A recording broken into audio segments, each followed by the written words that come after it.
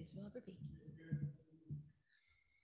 Well, welcome to El Sobrani United Methodist Church, our Zoom worship on July 17th.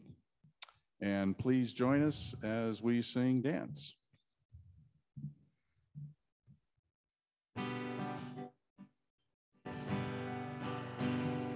Dance in the moonlight and dance in the sun.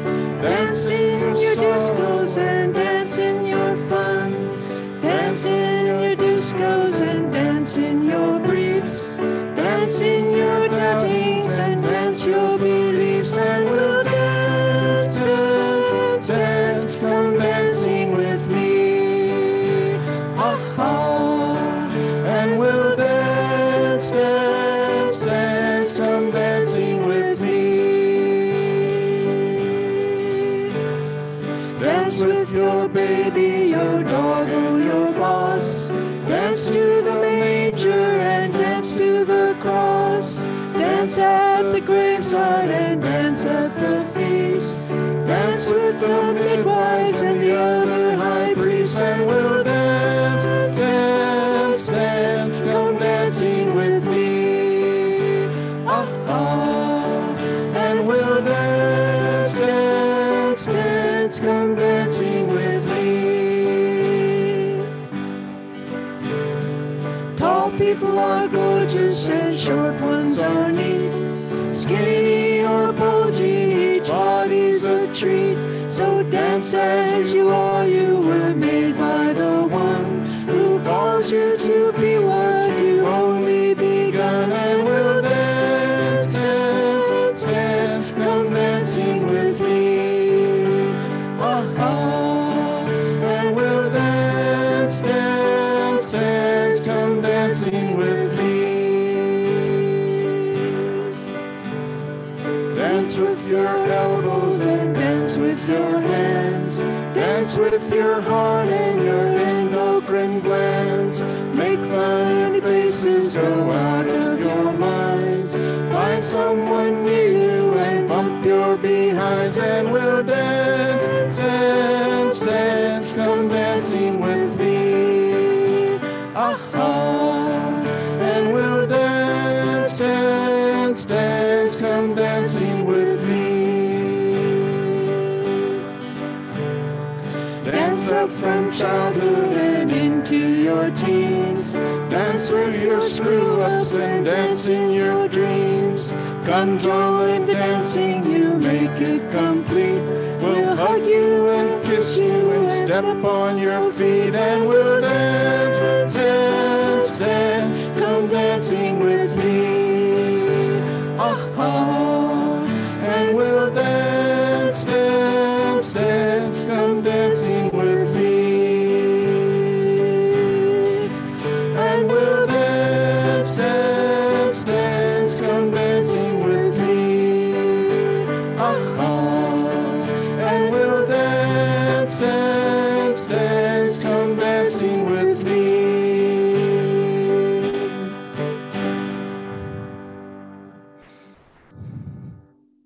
And now join us as we sing As the Deer.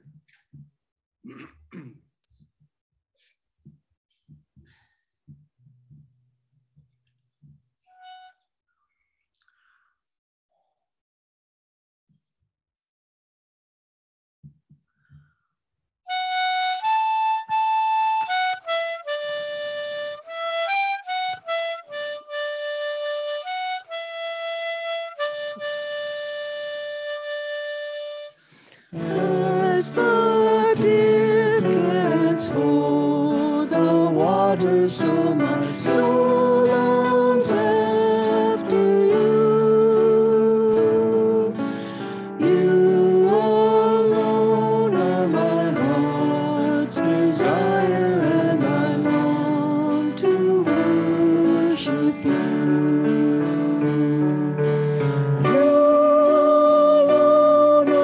Strength, my shield, to you alone may my spirit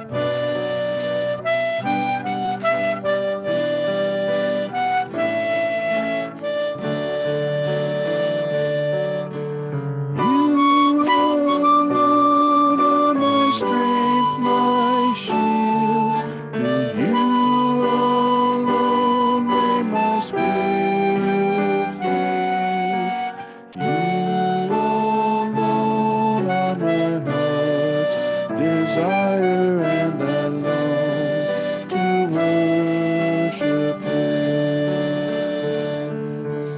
As the deer pants for the water, so my soul longs after you. You alone are my heart's desire, and I long to worship you. You alone are my strength, my shield.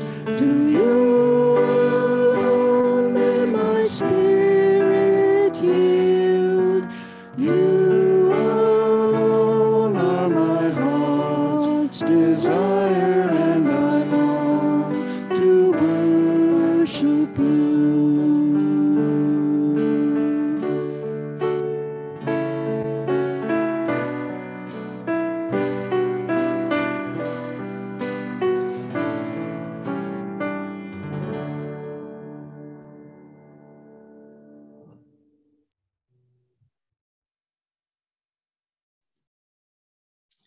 Amen. Hello, everyone. Welcome one and all to El Sobrante United Methodist Church. My name is Reverend Emily Pickens-Jones, and what a beautiful day for us to give praise and worship together from wherever you are.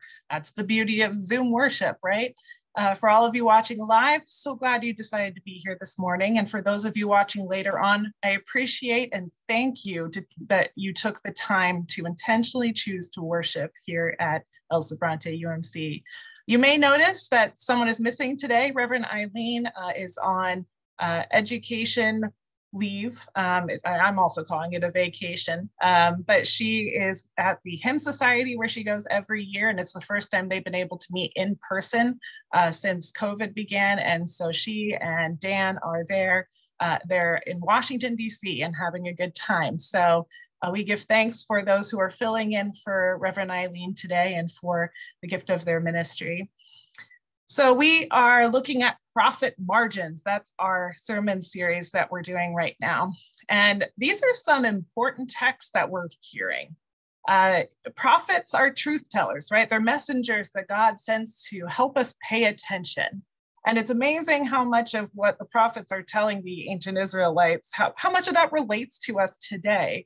And so we are challenged to listen, to look, to take risks, what if we took the risk to help and see these holy ones of God become our guides, become our traveling companions on this summer vacation that we're on? We might be troubled, we might be challenged, but we also will be lifted up by what they have to teach us. We might be challenged, but we also will find hope. And we might find a renewed vision that inspires us to take more journeys together. So let us worship, let's continue to worship. And I invite our liturgist, Ken Killey, to lead us in our call to worship. Take it away.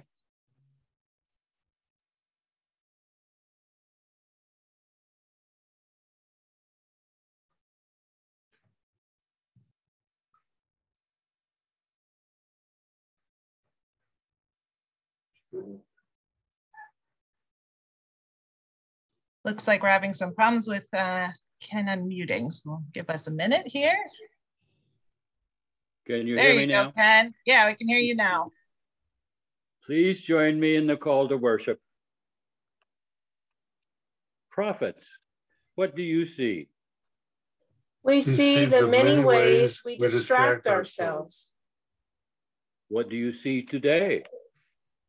We see the good and the bad fruits we have produced.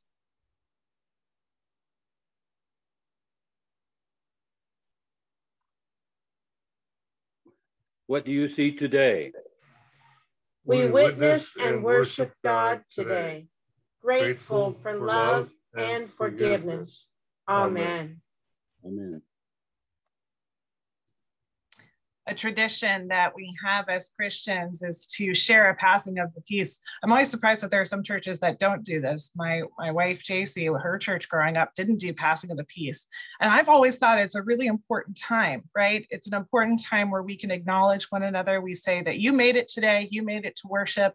And it's so important that we see one another and value one another and remember that we are siblings in Christ. And so we will share that peace with one another today. We could even do it virtually, right? We have learned a lot over these past couple of years of different sign language things to share in that peace. Today, we are just going to be doing a peace sign, or you can do a heart, whatever you'd like to do. Really, you can do whatever you'd like to show a sign of recognition that you are here to worship, and we're happy that you're here. So I say to you now, may the peace of the risen Christ be with you. So with you. And also with you. Make sure you turn your cameras on so we can see you and wave hi. Good to be in worship with you all.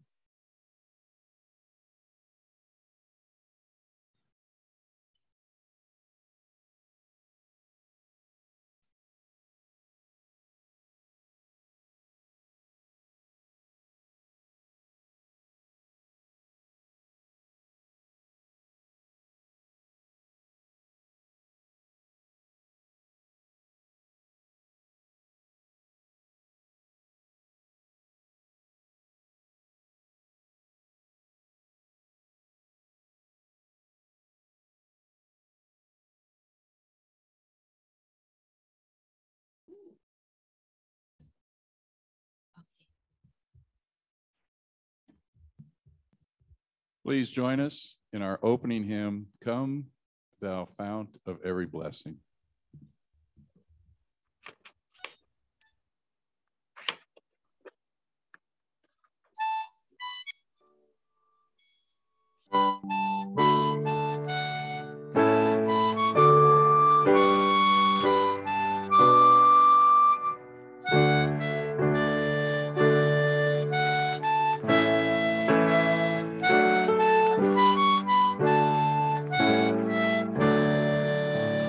Come, thou fount of every blessing, tune my heart to sing thy grace. Streams of mercy never ceasing, call for songs of loudest praise. Teach me some melodious sonnet, sung by flaming tongues above. Praise the mount I'm fixed upon it, mount of thy redeeming love. Here I raise mine Ebenezer, hither by thy help I'm come, and I hope by thy good pleasure safely to arrive at home. Jesus sought me when a stranger, wandering from the fold of God.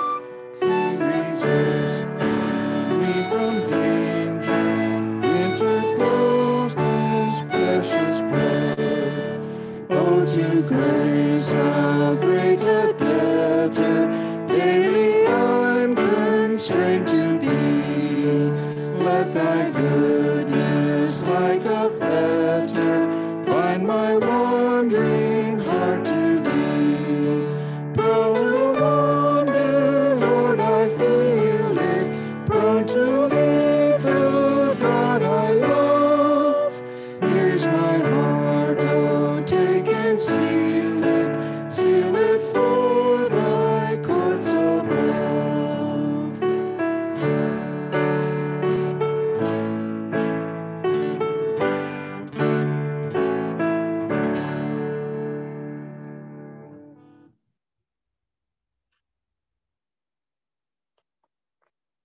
The first scripture this week is found in the book of Psalms, chapter 52. We will read it responsively.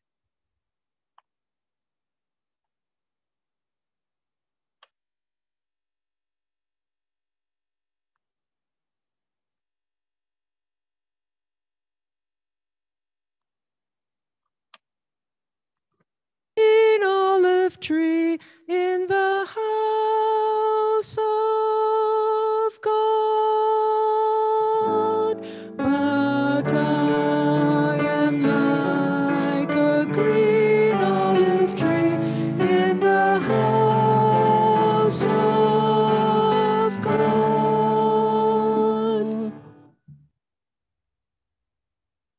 Why do you boast, O mighty one, of mischief done against the godly?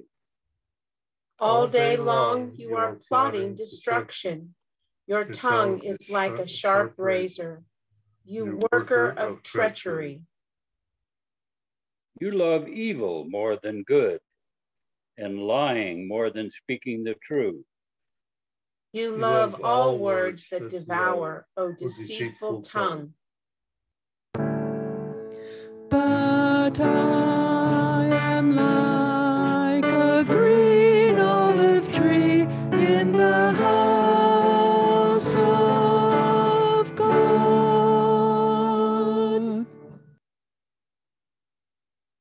But God will break you down forever.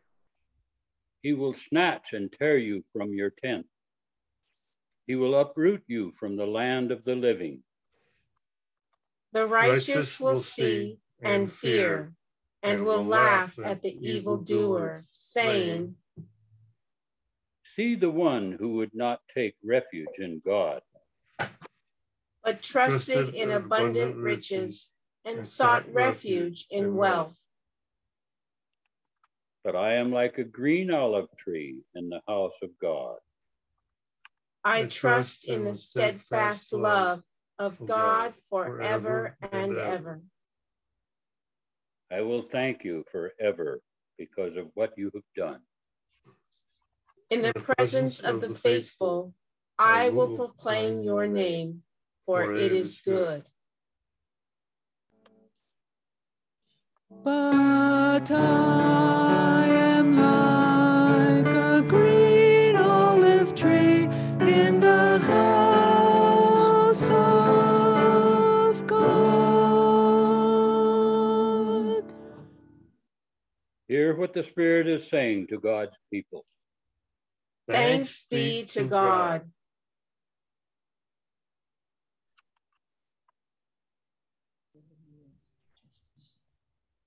Sorry about that. Please join us now as we sing Let Justice Flow.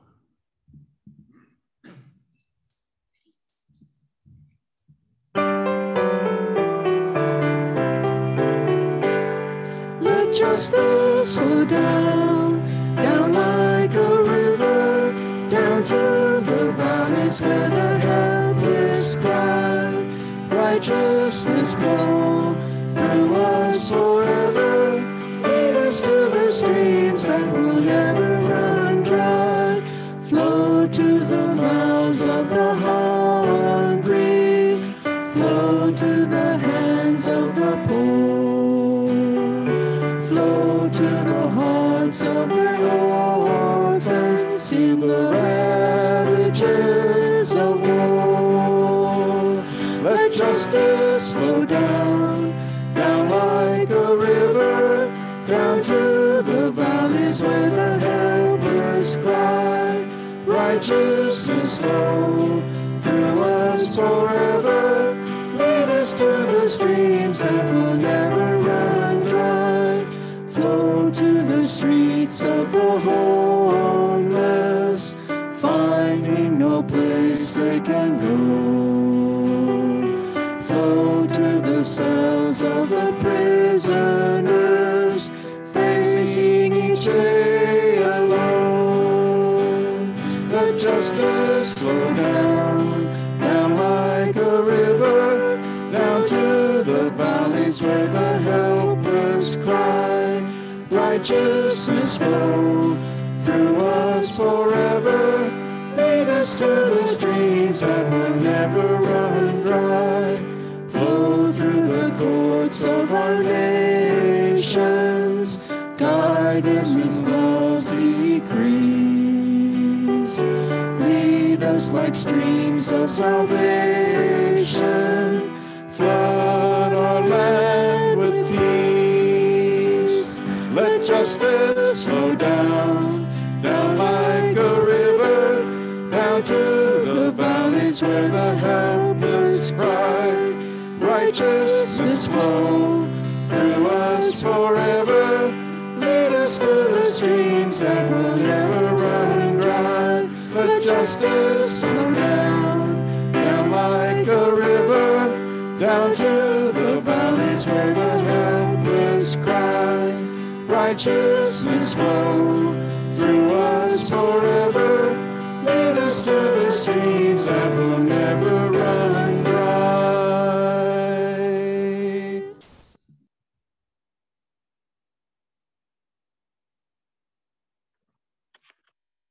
The second scripture this week is found in the book of Amos, chapter 8, verses 1 through 12. This is what the Lord God showed me, a basket of summer fruit. He said, Amos, what do you see? And I said, a basket of summer fruit. Then the Lord said to me, the end has come upon my people Israel.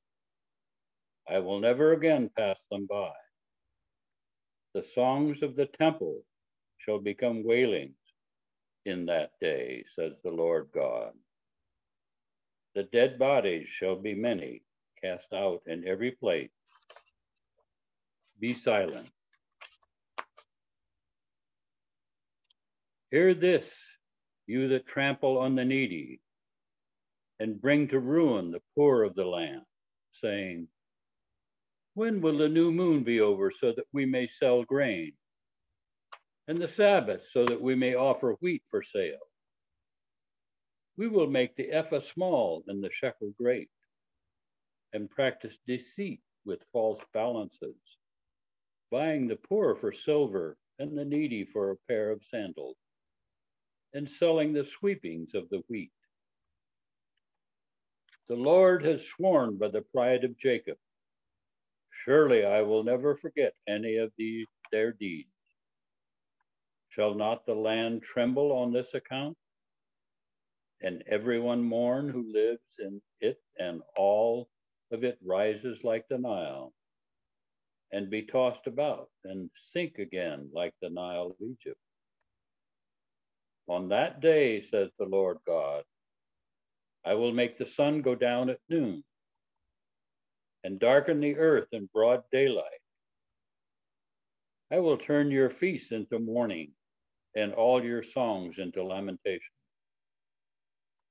I will bring sackcloth on all loins, and baldness on every head. I will make it like the morning of an only son, and the end of it like a bitter day. The time is surely coming, says the Lord God, when I will send a famine on the land. Not a famine of bread or a thirst for water, but of hearing the word of the Lord. They shall wander from sea to sea and from north to east. They shall run to and fro, seeking the word of the Lord, but they shall not find it. Hear what the Spirit is saying to God's people. Thanks be to God. Join us now as we sing Wounded World That Cries for Healing.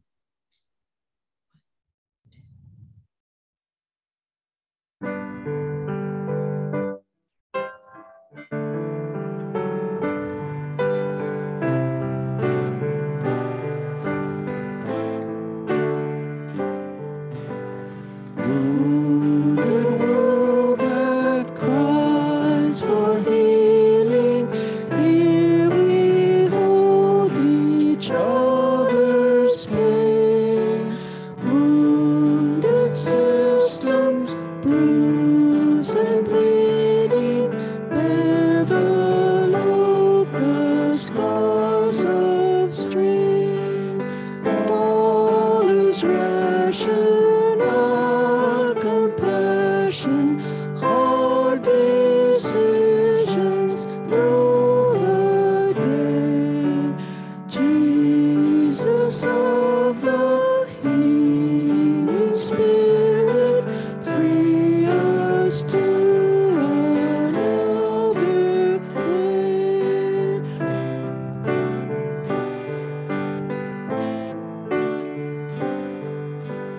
Through our nation's spent frustration, through the corridors of stress,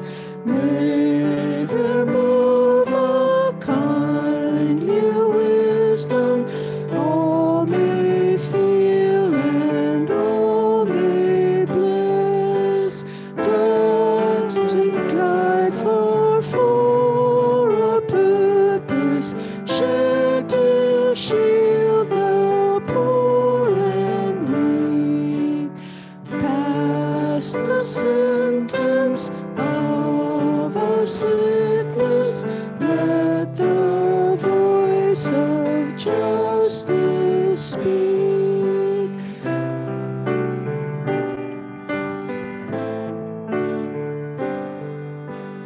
Honor those whose loving spirit nurses hope, restores and heals.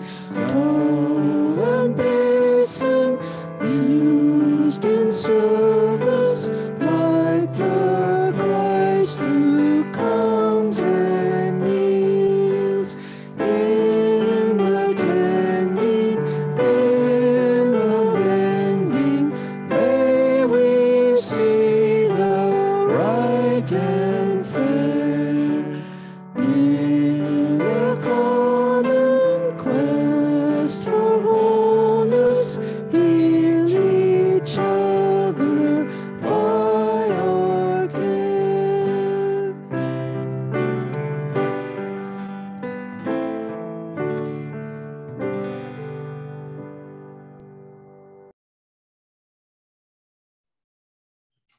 Amen. Thank you, Kairos. And now is the time where I would like to invite all those who are young or young at heart to come a little bit closer to the screen, because this time is just for you. We have some more to talk about today. I don't know if you remember from last week, but we talked about how we communicate, we talk to each other in different ways, and we talk to God in different ways as well. As we're learning all of these different ways to send messages to others. One way people used to communicate was with one of these. You may not have seen one of these before, but the adults have. And this is a pager. I have one somewhere, but I tried to find it, couldn't find it. Maybe I did get rid of it finally. It's an ancient relic.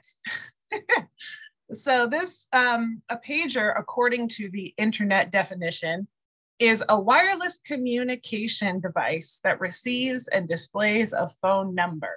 So you would get this phone number on this little screen here, and then you would use your phone to call what that number is. And the person with the pager, here's a beep, and that's why some people call them beepers, or there's a vibration alerting that there is someone who's wanting to contact them. Pagers were used before cell phones, that magical time before cell phones. And they're still used by doctors and people who work in emergency services a lot of the time. When I served as a chaplain in a hospital, I had one. And I have something else with me today. This. I feel like this is like a perfect apple, don't you think? Did you have any fruit for breakfast this morning? I did. So this is a nice looking apple. It's perfect. And it's delicious. Fruit is delicious, right?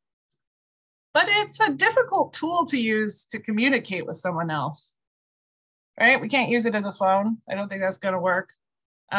Maybe we could throw it at somebody to get their attention, but that's about it. But in today's story, the prophet Amos, the same one we talked about last week, is asked by God what he saw when he was shown a basket of ripe fruit. What do you see when you see a basket of fruit? You see fruit, right? It's kind of a weird thing to say. And so God and Amos have a discussion. God uses a visual of the fruit basket to help get a message across to Amos. God knew that Amos was a bit of a farmer, right? So he used the fruit to help Amos understand the message. What do you see? Amos mentioned a fruit basket. Possibly all the enjoyable things related to a fruit basket came to mind. But God didn't see just ripe fruit. God saw fruit that was on its way to becoming rotten. Have you ever seen a piece of rotten fruit? Ugh, it's gross. I hope none of you have any in your fridge. You should probably check. What if I held up a rotten fruit and asked you what you saw? Would you describe it the same way as you did the fresh fruit? The fruit God saw didn't have long before it began to be rotten. God wanted Amos to understand that fruit are like people.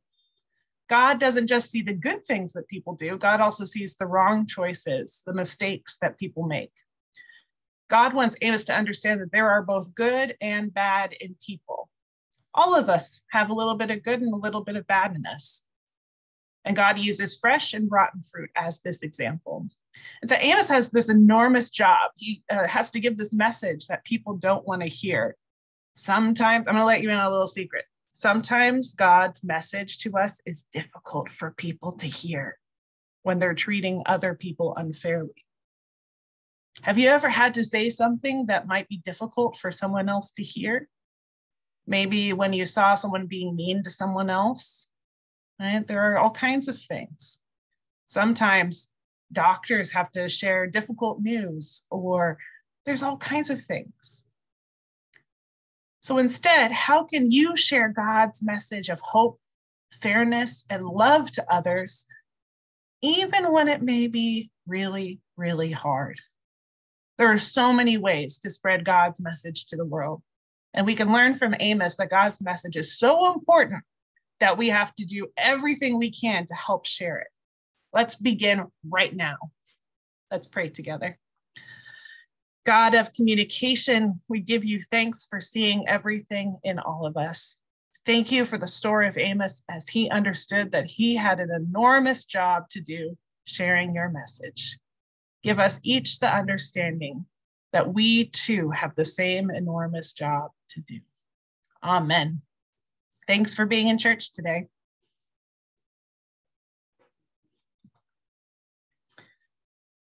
So once again, yes, we're hearing from the word of God from Amos, a minor prophet that packs a lot of punch.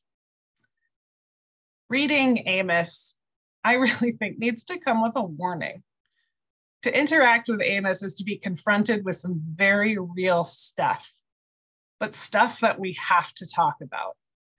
There should also be a warning for preachers, because it's a beautiful scripture with stuff we need to hear, but it's really hard to preach on it. You run a lot of risks here. Getting people upset or telling people what they don't want to hear is not an easy thing to do. And it makes us all uncomfortable, right? We get uncomfortable. Why is that? It's a scripture, right? It's a scripture that we read together as people of faith, and it's foundational to who we are and even to who humankind is. We'll get back to that in a minute, but first let's take a deeper look into our context. I told you last week that Amos is a unique prophet. Before he became one, he was a shepherd and a sycamore tree farmer. He lived right on the border of Israel and Judah, the two kingdoms of the time that were battling to be God's chosen people. Something's wrong with that sentence, isn't it? They're battling to be God's chosen people. That just defeats the entire purpose of what God is doing in the first place. So Amos, he's not seminary trained. He has not been commissioned or ordained. Amos does not have a license to preach, but he takes on this enormous job. And his job is to give a message that people do not want to hear. Quite frankly, he has the kind of job that can get him killed. The powers that be are focused on greed and not God. One of the most dangerous things. The king of Israel at the time was Jeroboam, and many of the prophets agree that he is absolutely the worst king of them all. He encouraged and created idolatry. He kept riches to himself. He used power to dominate others and create systems of oppression for his own greed. And Amos, sitting on his farm, couldn't take it anymore. He was over it. He was so done. He knew that God was calling him to do something about it. And God bless him, he did. He went to Bethel, one of the major cities of Israel. You can see it, it's Bethel on this map here in the blue. So he went from the border to there. And he started speaking. He started talking to people. He started announcing God's message to all. He spends much of the book saying to people, "What is wrong with you? You are God's promised people. And all you're doing is using your might, your power, your privilege, your wealth. You're doing that all to dominate other people, other children of God. But God solved all of this and everyone went home happy. And we see that no one does that today. The end, right? We can all go home, or we're already home, but we can all go on, right? I don't think so. That would be nice. But no, people keep being really people-y. That's a word. You see, being God's people has the highest benefits that we can possibly imagine, but it is not without consequences. In the same way that a parent might warn a child, if you don't clean your room, you can't go to your friend's house to play. Amos is doing the same thing. He's saying, look at your religious hypocrisy. This is ridiculous. Is this true worship if you are worshiping other gods and your worship doesn't do a thing to help people? The end of the book of Amos, where we're reading now, has 4 visions, and that helps the people to understand what will happen to them if they do not listen to God. This one today is the 3rd one. The first one is a locust swarm. Second is a scorching fire. We heard about that and then with the plumb line last week, right? 3rd is overripe fruit. And 4th is God's wrath on the temple, which we'll come back to in a little bit. But before we go any further, I want to again remind you of the misconstrued interpretation of God's wrath. When we hear God's wrath, we think Old Testament. Many of us say that we like the New Testament because there's a God of love, but the Old Testament has a wrathful God. And this is totally untrue. I don't know how we've totally adopted this, but it's untrue. There is a God of mercy and love in both parts of the Bible. The God of the Bible is one and the same. And the God of the Old Testament is a God of grace and forgiveness. Why? Some of you might remember, we've talked about it a lot. Because it's the people that keep messing up and doing horrible things over and over and over and over. And that's why I'm talking about it over and over and over again, to remind us that people are being people-y. They're being human. They're making mistakes. And yet God still sends prophets, still forgives, still stays in covenant with God's people. God is not being wrathful. And it's really important to hold on to that. But what we learn is that God challenges us. God pushes us out of our comfort zones to the very margins of our lives. God is good. And if God is good, that means that justice and righteousness must be a part of the equation. This is tricky. This is tricky stuff. One time someone asked me a question that really messed me up theologically, and I still think about it. If you picked one, is God just or is God merciful? Is God just or is God merciful? Can God be both? I believe so, because I believe God acts in ways that I can't even understand. But when I think about, can you have both of those things at the same time? It's tricky. Does God make people accountable for their actions, or does God forgive them? This is what Amos is talking about. The behaviors of the kingdom of Israel must be stopped. These behaviors are a carbon copy of what can be found in our modern day practices, right? Many forms of greed. Our whole society is based on greed, having more money, more stuff, more power, more social recognition, more respect. It's important as the church for us to recognize that this is not God's way.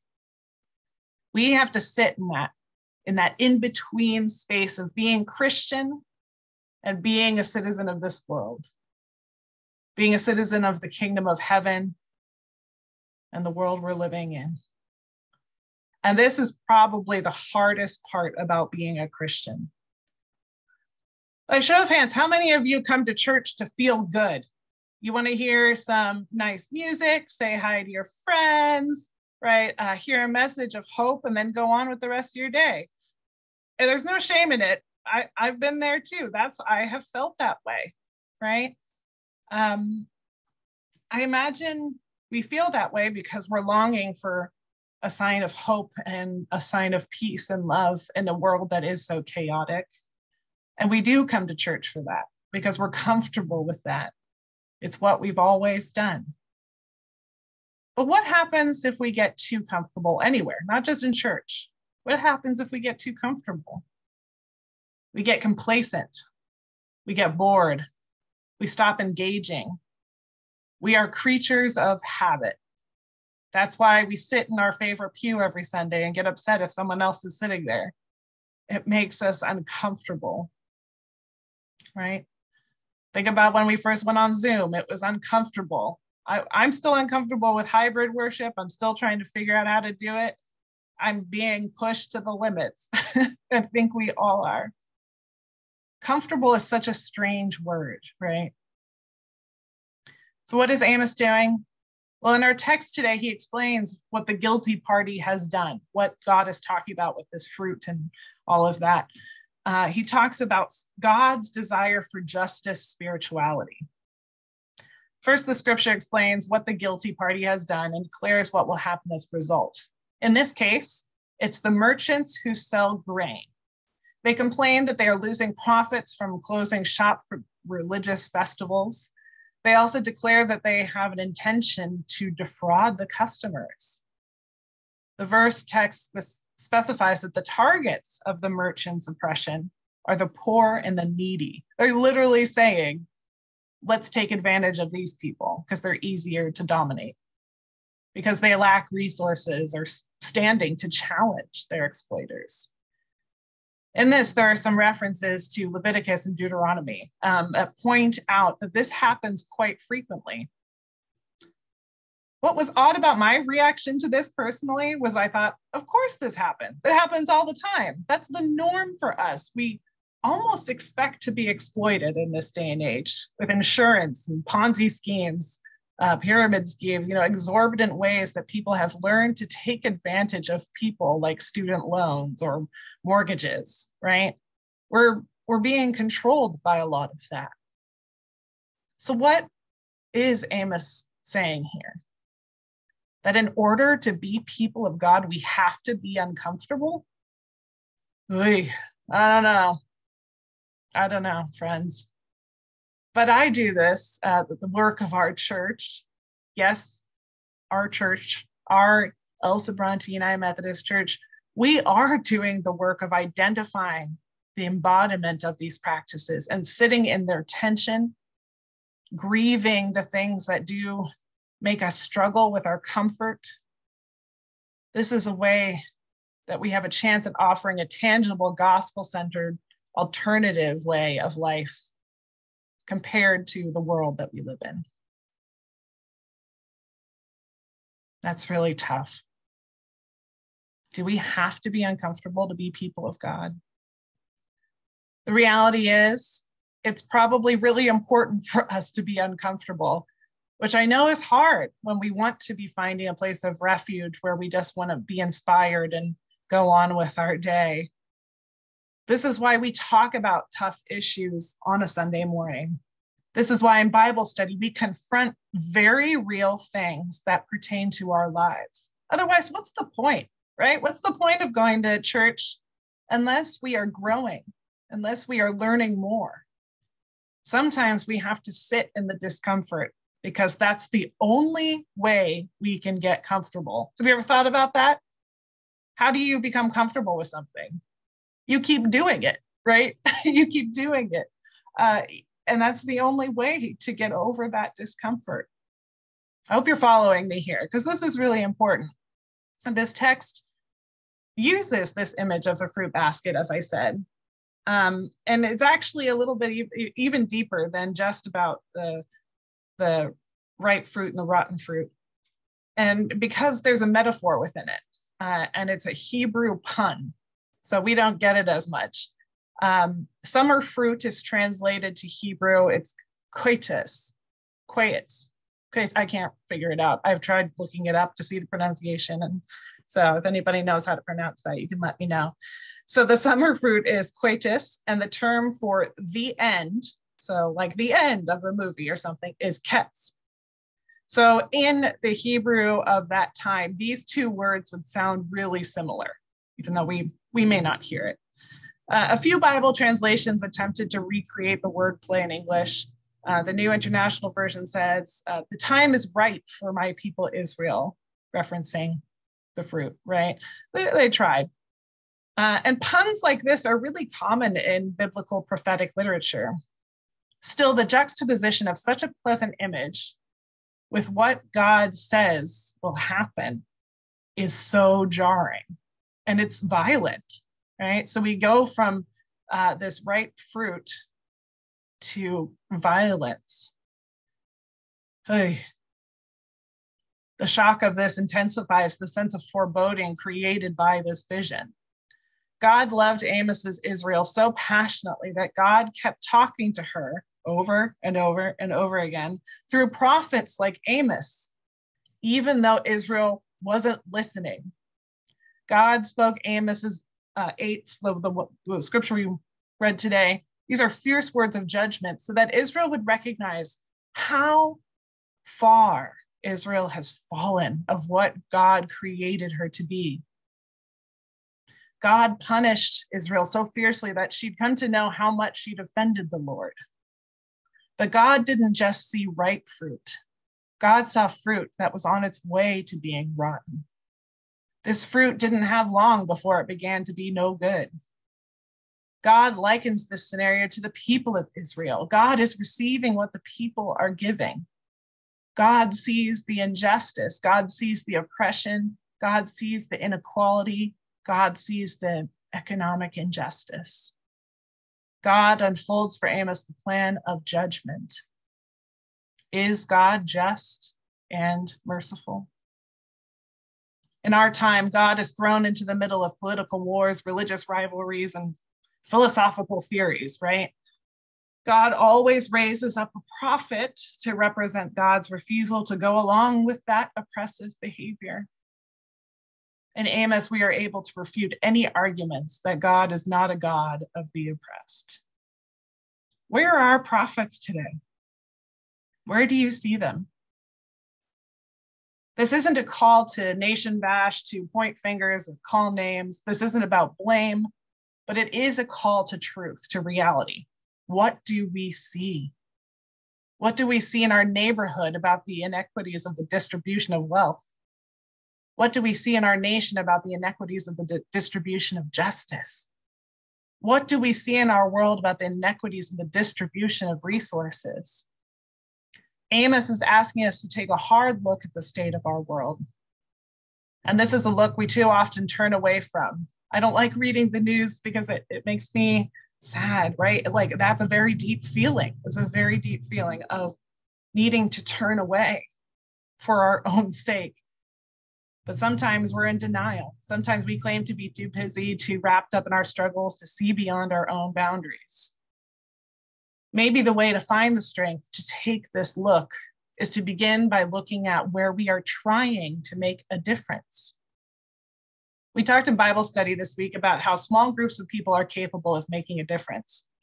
It amused me that I asked, do you believe that small groups of people can make a difference? And everybody said, yes, of course. Do you think that it can make a difference in the world? Yes, of course. And so I said, what about our church? Do you think our church is capable of making a difference in the world? Not so easy to reply to that one, right? But what if we start looking at it that way? How is our church responding to the powers that be? We've seen injustice, poverty, greed. How do we face it when we feel so overwhelmed by the world? Do we feel that it's too much for us to handle? Well, friends, this is one man. Amos is one man, and he is going out and speaking. He's a shepherd who speaks to God's love and might. He's going to see what people are in need of. It took 12 men to start the church following the resurrection of Jesus. 12.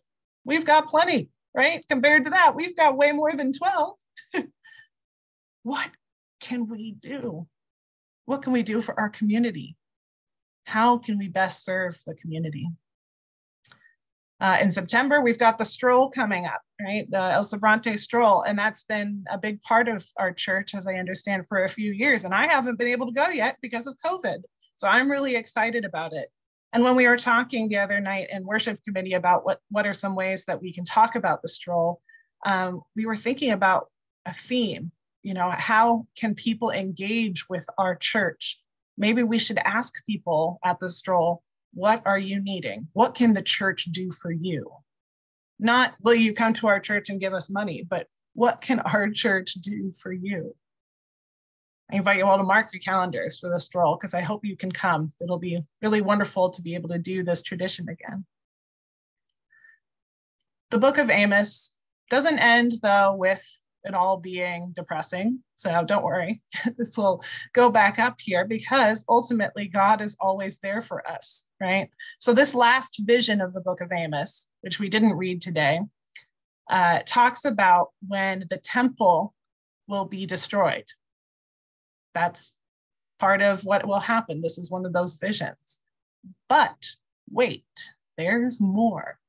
Because God says, on that day, I will raise up the booth of David that has fallen and repair its breaches and raise up its ruins and rebuild it as in the days of old, in order that they may possess the remnant of Edom and all the nations who are called by my name, says the Lord who does this.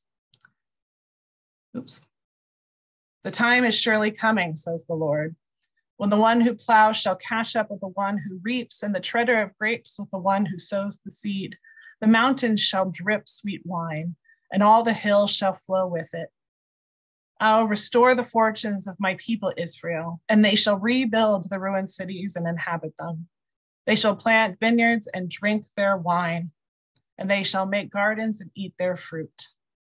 I will plant them upon their land, and they shall never again be plucked up out of the land that I have given them, says the Lord your God.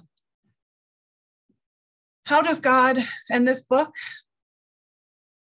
The book of Amos, where so many have strayed away, and God seeks to punish the injustices. No, God makes a new covenant, a promise. There is so much more we live into, and while we may want to be living in hope all the time, and we are living in hope all the time, we also have to sit in this discomfort. So think about ways that we can work together to be a presence in our community. Think of the ways that we can speak out to the injustices. Think of the ways that we can make a difference. Amen.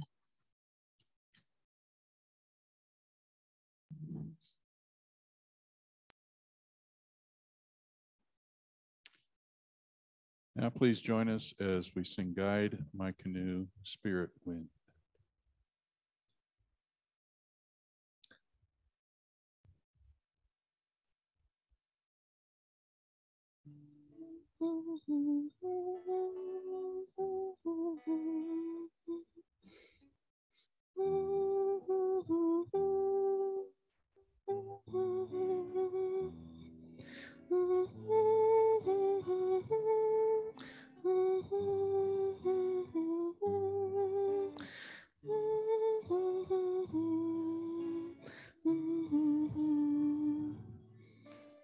Guide my canoe, spirit wind.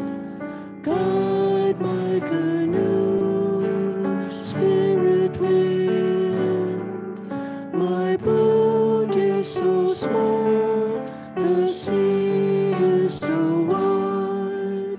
Guide my canoe, spirit wind. Guide my canoe, spirit wind. Guide my canoe, spirit wind. My boat is so small, the sea is so wide. Guide my canoe, spirit wind.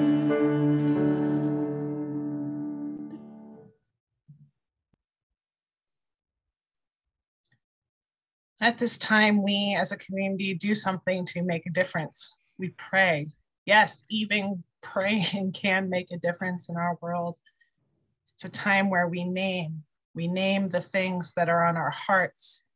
We name the things that we want to celebrate. We name the things that we feel are important for us to share as a community.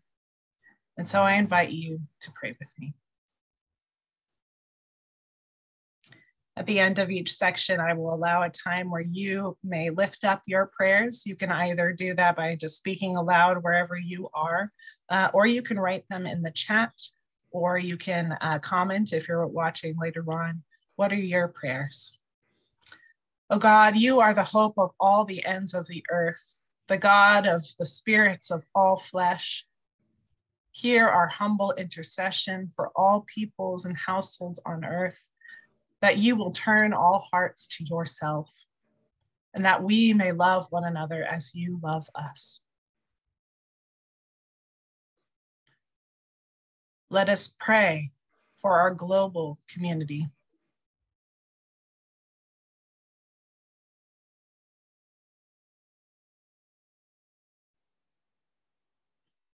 Lord, in your mercy, Hear our prayer. let us pray for all who are weary and heavy laden.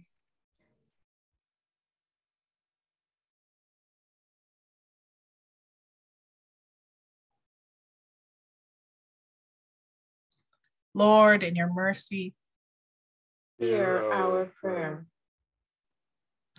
let us pray for those living in the midst of violence.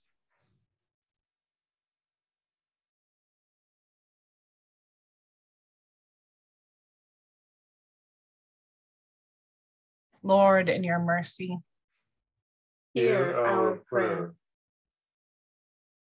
let us pray for those living in poverty.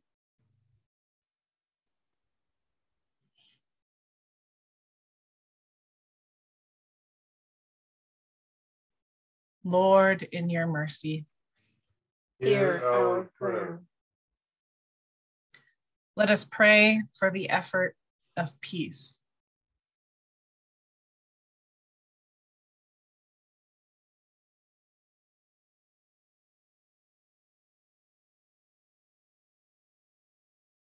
Lord, in your mercy, Hear our prayer.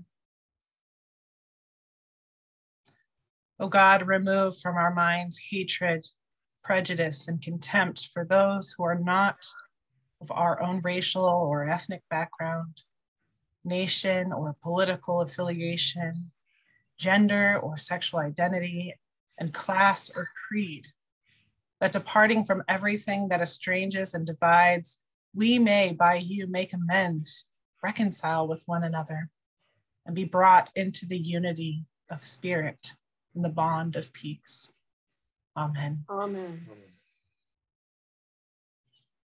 Oh God, as we each individual comes to this community to speak prayers to you, to share with one another, be receptive to all that we carry, all that we worry about when the problems of the world seem overwhelming and it feels like there's nothing we can do.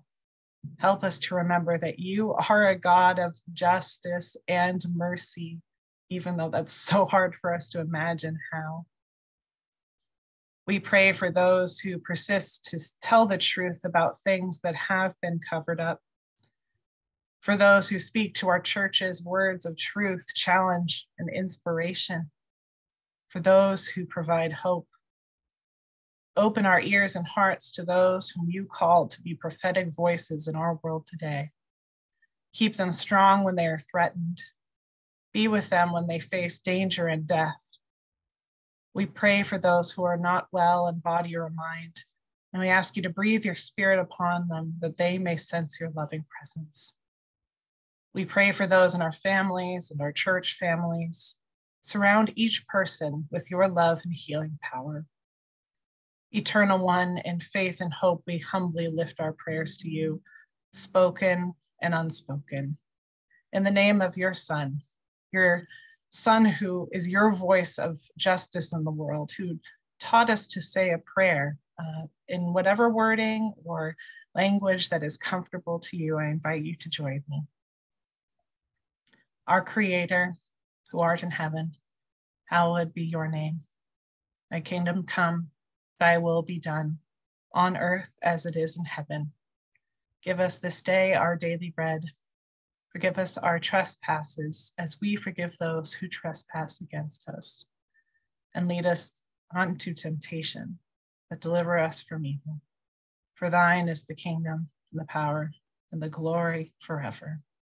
Amen.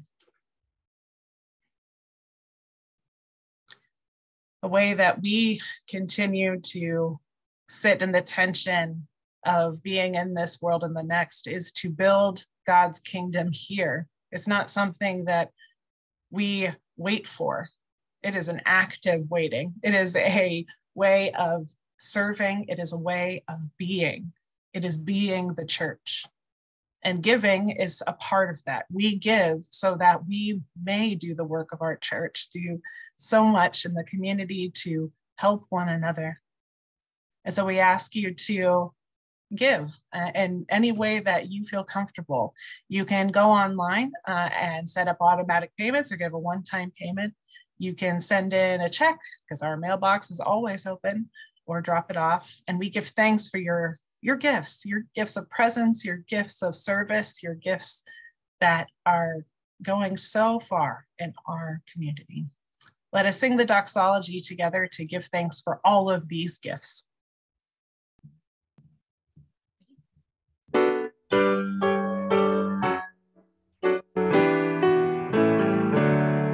Praise God, from whom all blessings flow. Praise God, all creatures here below. Praise God above, ye heavenly hosts. Praise Maker, Christ, and Holy Ghost.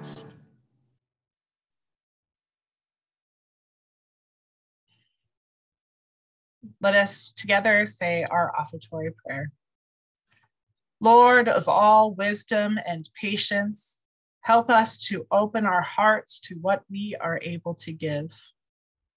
What if we lived as those whose every dollar, every talent, every hour was dedicated to making kindness, mercy, and justice the norm and not the exception? What would it mean if we really saw the places where indifference causes pain, hardship, and harm to souls, bodies, and creation itself? Help us to make this more than a hypothetical, but the reality of an offering of our whole being. We pray in the name of the one who gave his whole self for our redemption. Amen.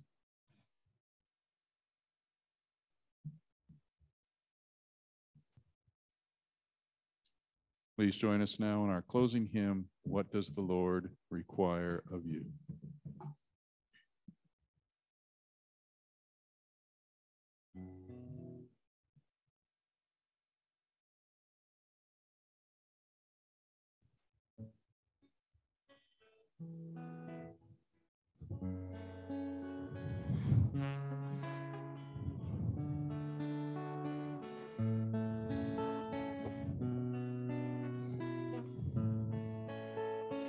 What does the Lord require of you?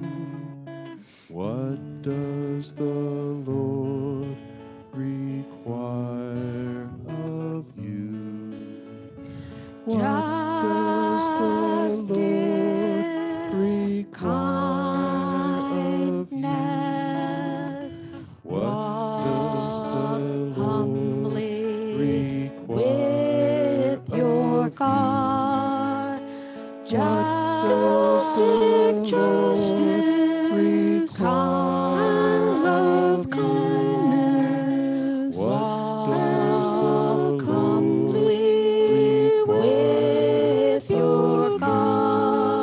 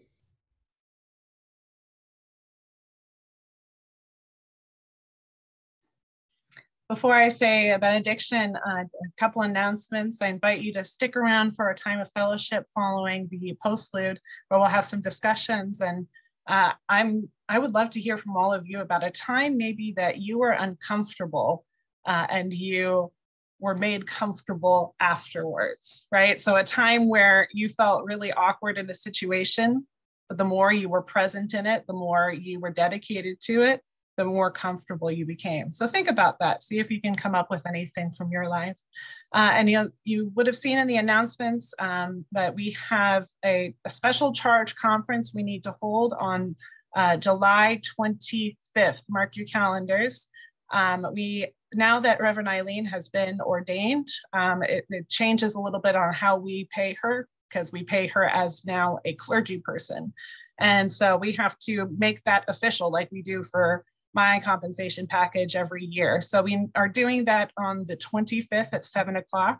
And hopefully that won't take very long, because at 7:30, we'll have a discussion about the stroll. So the things I was talking about today, if you have any ideas or ways that you want to contribute for the stroll, stick around after that. So 2 meetings one night, get it all done, we can do it. I also want to invite you to mark your calendars for the 24th. We will be having a see you later party for Ricky Walters. I'm not calling it goodbye, because it's definitely a see you later as she is moving out of town. So hear this benediction. You've heard it from these prophets that are saying all these incredible things, right? Micah 6:8 is what we just sang. What does the Lord require of you, friends? Where should we sit in the discomfort? Where do we make a difference? Where can we be like the prophets and speak our truth, speak in the ways that God has showed us? I challenge you to look for that in your lives, and go in peace. Amen.